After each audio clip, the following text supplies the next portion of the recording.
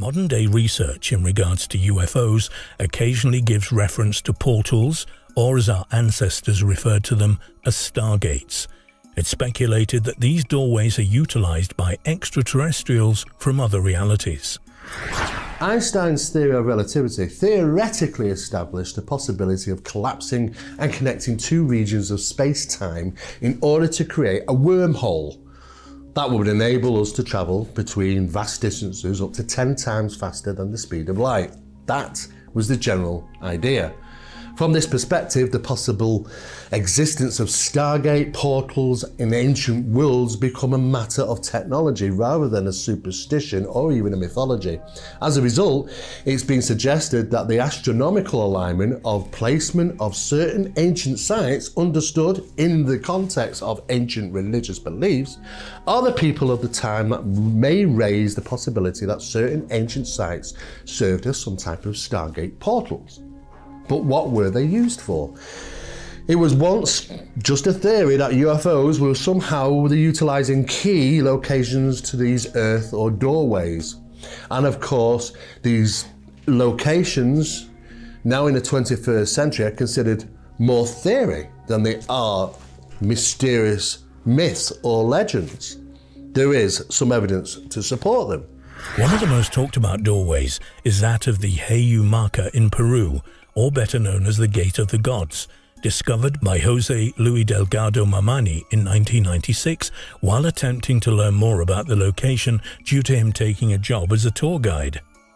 The mysterious location is described by native tribes as an active gateway to the land of the gods. Once Mamani was told of this, his dreams were invaded for many years of this doorway. He dreamt that the pathway leading up to the huge doorway was made from what he could describe, a pink-coloured marble-type stone, and that within the large door, a much smaller one would open with a brilliant blue light surrounding it and within a shimmering light. Interestingly enough, the huge doorway actually consists of two in a T-shape, the largest measuring an impressive 22 foot by 22 foot square, with the smaller one within its centre measuring 6.5 feet in height. The carving is set within a huge rock that is strangely crisscrossed with unusual straight gouges that almost look like machine marks. The native tribesman informed Mamani that the larger doorway was used by the gods themselves and the smaller one used by us mortals. Also that the gods were giants, and on occasion mortal humans could become immortal themselves if the gods wished it so. Only those thought to be courageous and honourable were granted to live amongst the gods. Legends speak of one such mortal.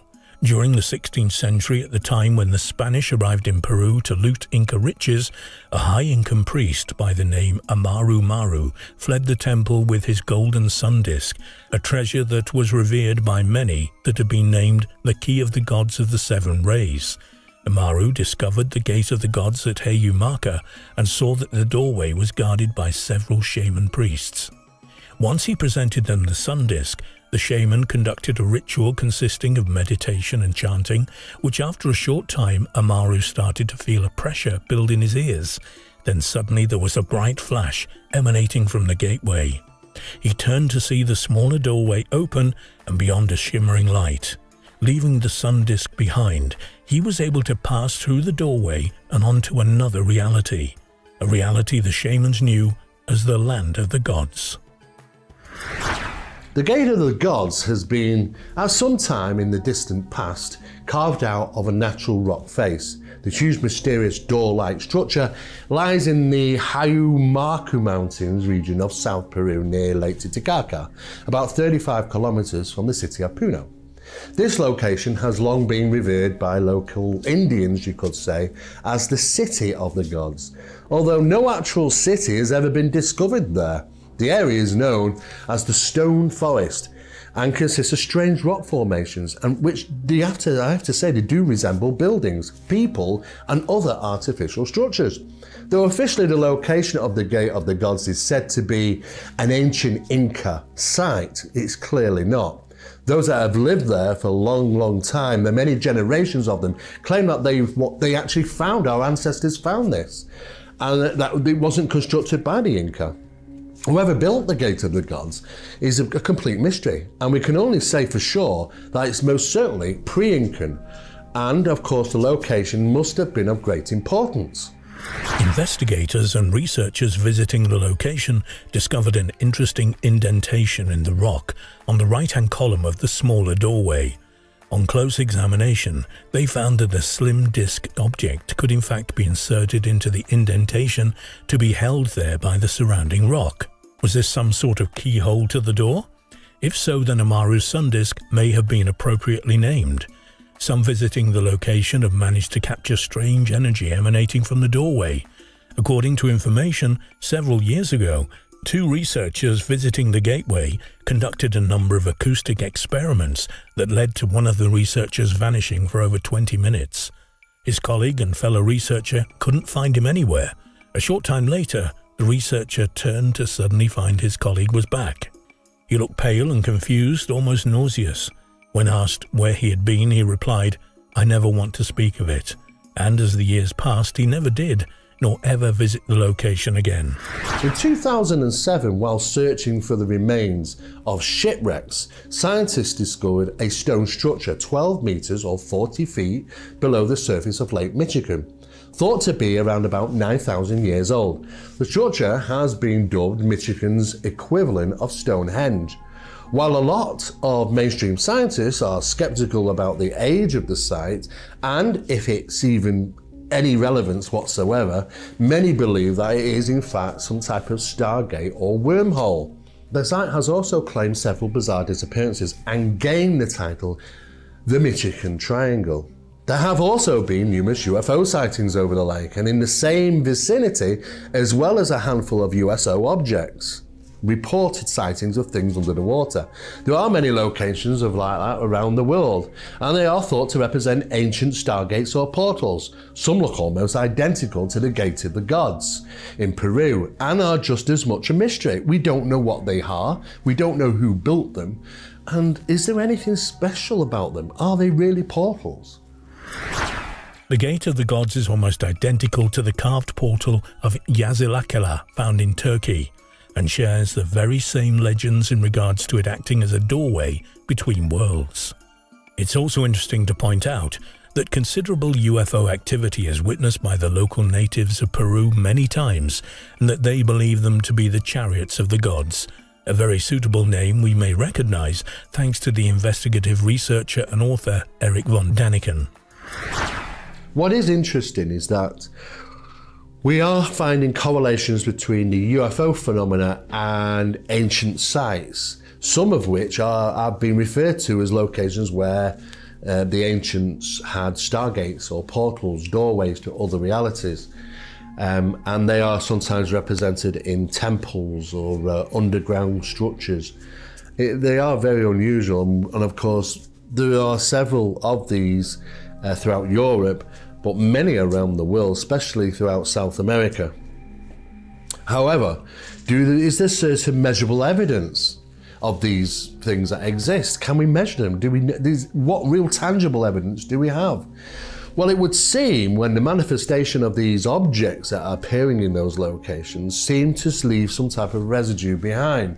And that is measurable. It seems to be an effect in what we might refer to as a gravitational well. And they can be measured by specialized equipment such as time displacement meters. You can also visually see the effects of this anomaly, usually lasting anything up to 48 hours after the initial event, of lasers being set up. And of course you start to see a bend in the laser line as very similar to pulling a string of a bow. It's causing this laser to bend. What we tend to do is set them up on a large target, and we can sometimes see the drift off the target, indicating something.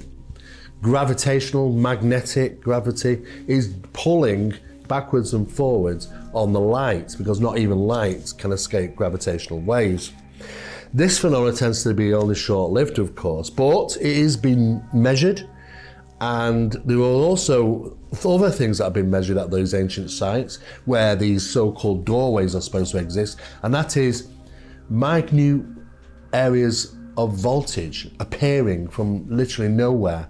Tests carried out in Ireland during the summer solstice 2019 on several locations produced up to 300 millivolts. Enough to light small lights, to be honest with you, LEDs and things. We don't know where that's coming from, but it was there and it was generated during the time of the solstice. We still got a lot to learn about these ancient locations and the energies that upwell from there at certain given times.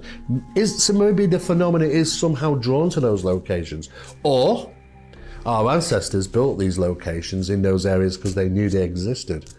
One thing is for sure, there definitely seems to be some connection between UFOs, portals and doorways and ancient sites. And of course, we're going to have to try and unravel the mystery, the connections between these locations to try and figure out what's going on. Are they some type of doorway? There are people that claim to have had certain experiences where they seem to have disappeared into other realities. We don't know. One thing we do know though is that they are measurable, and be it sound, light, frequencies, even effects, gravitational wells, these are all measurable things that we can use with modern day technology. We just need to get out there and try and find out more answers, to be honest with you. 7,500 miles from Peru lies the site of Abu Ghorab in Egypt, another location steeped in myth and mystery.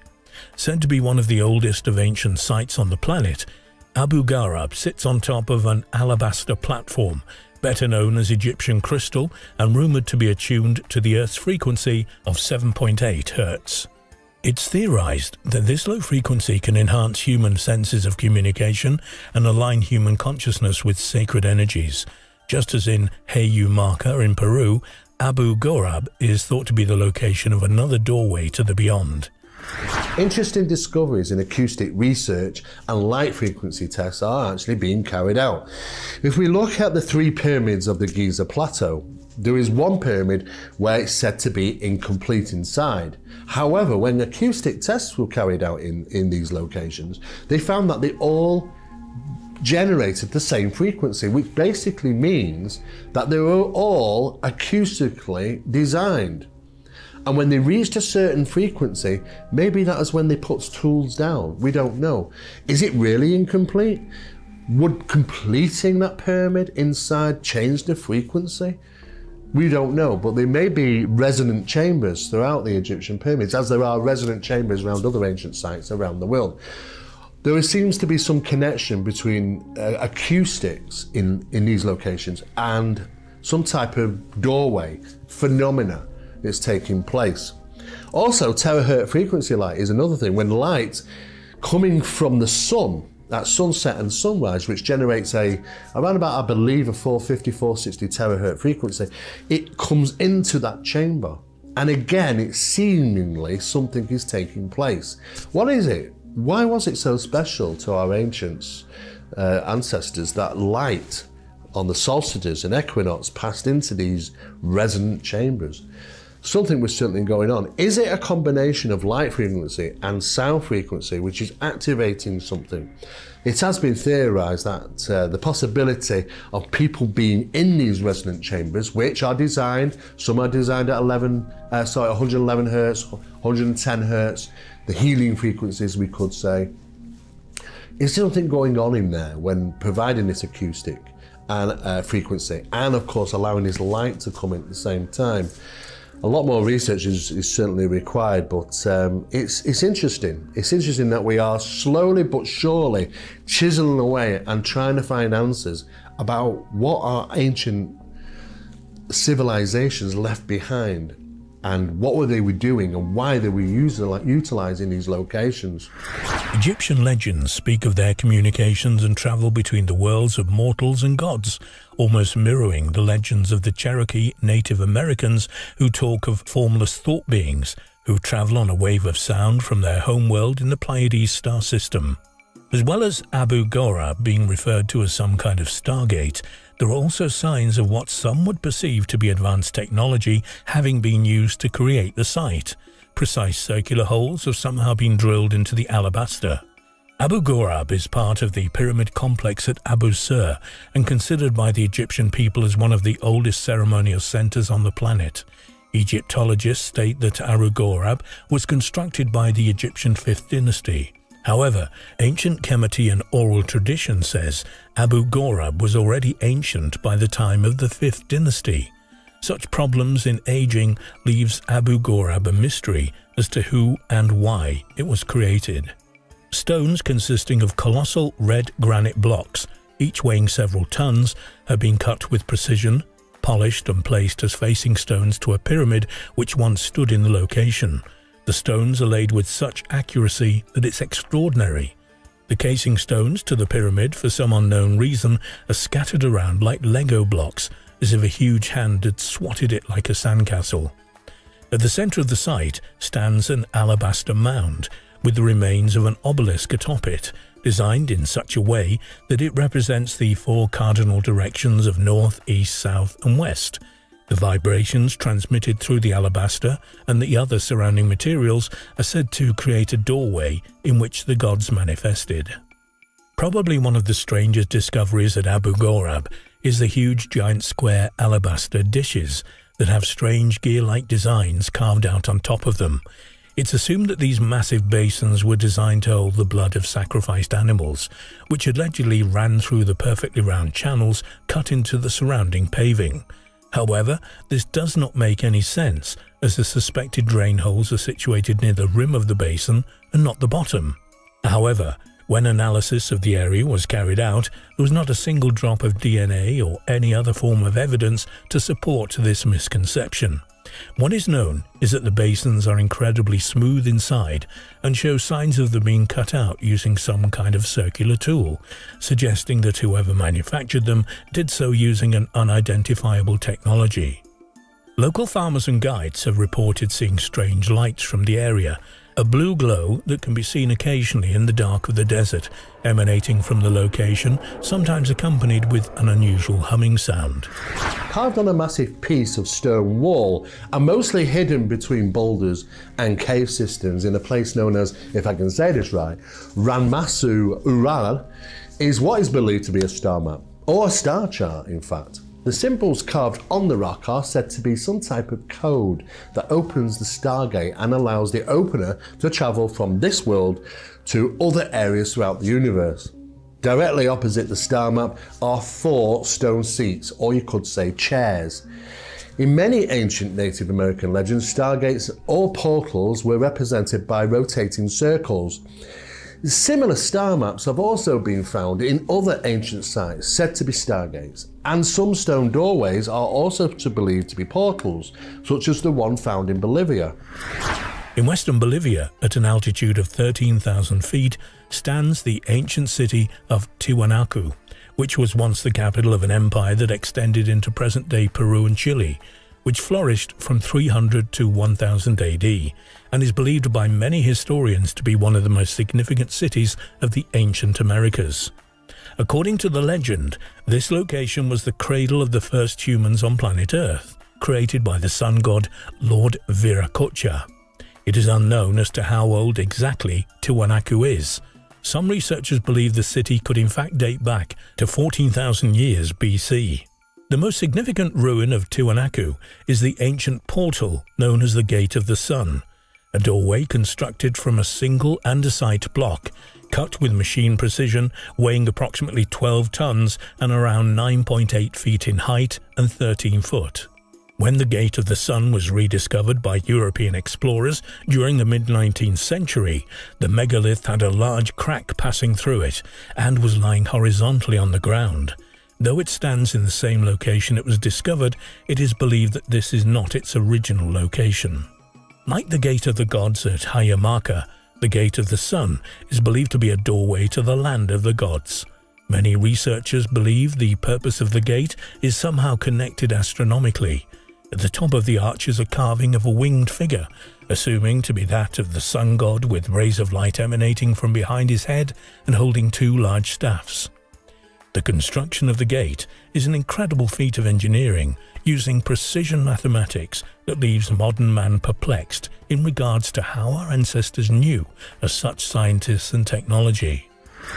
So what do portals and stargates represent? Well, the theory is that they're actually another reality to the realm of the gods, whatever that be. I mean, what is the realm of the gods? I mean, we could say that it's the star people from ancient days that descended from the stars, or descended from the skies to teach us language and agriculture and so on and so forth. We don't really know. It seems, though, that a lot of these ancient civilizations around the planet, around about the same time, were worshipping serpent gods for some reason.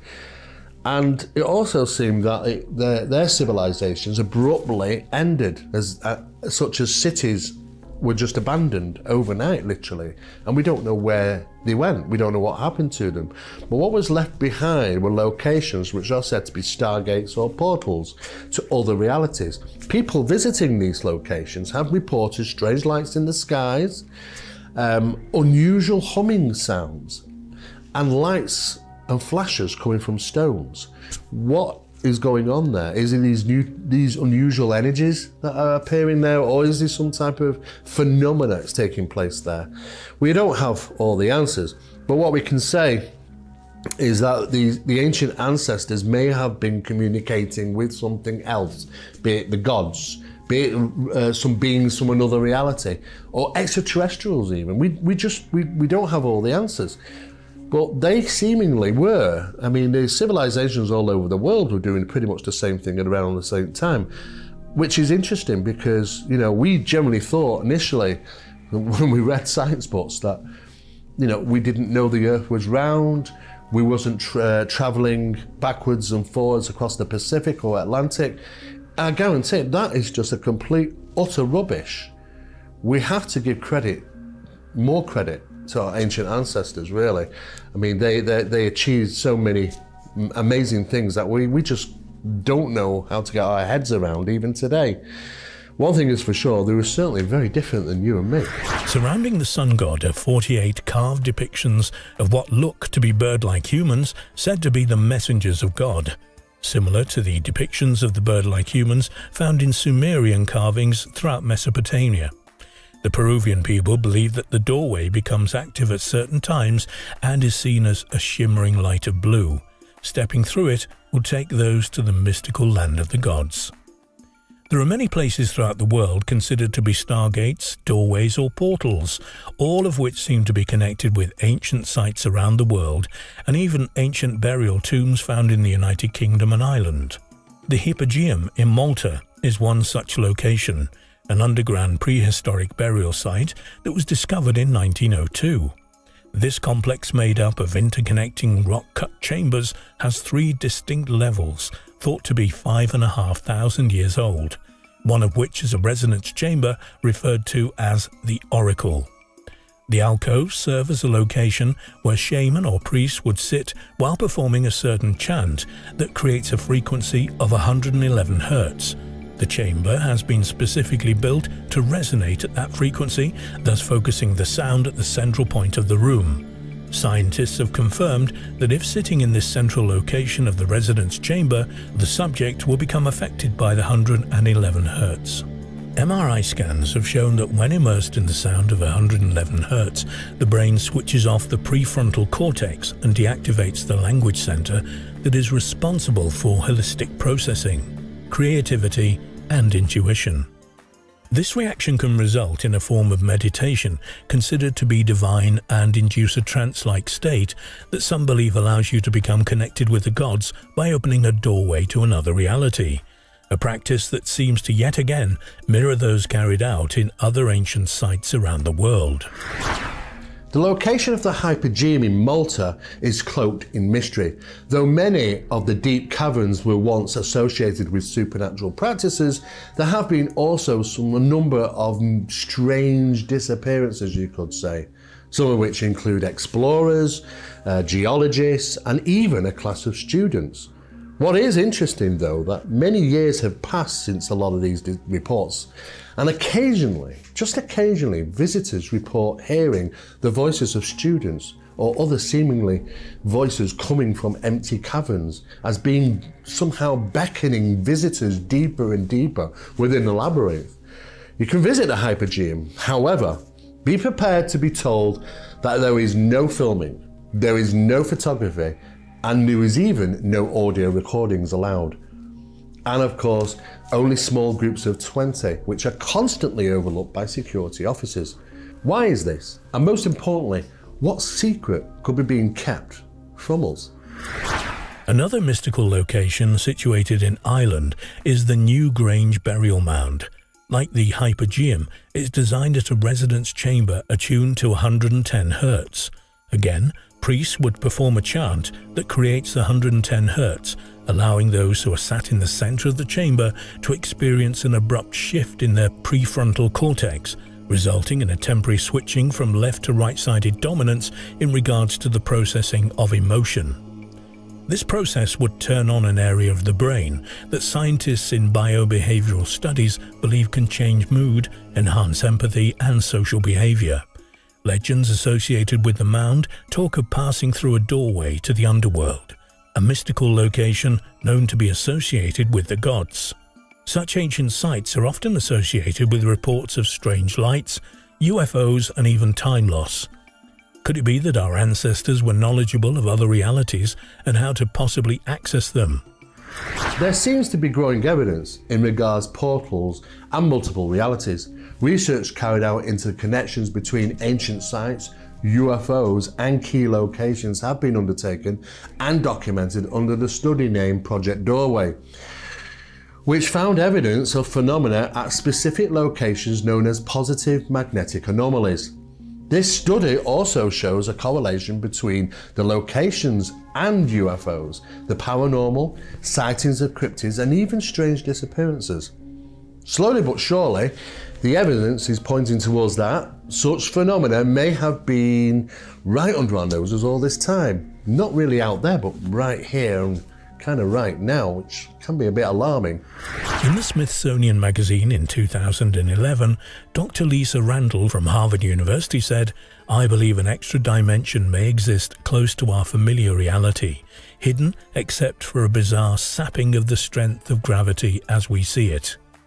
Maybe it's time to go back to the drawing board and carry out extensive studies at these ancient sites with some of the best scientific equipment we can lay our hands on, and attempt to get some real answers to a mystery that circumnavigates the globe.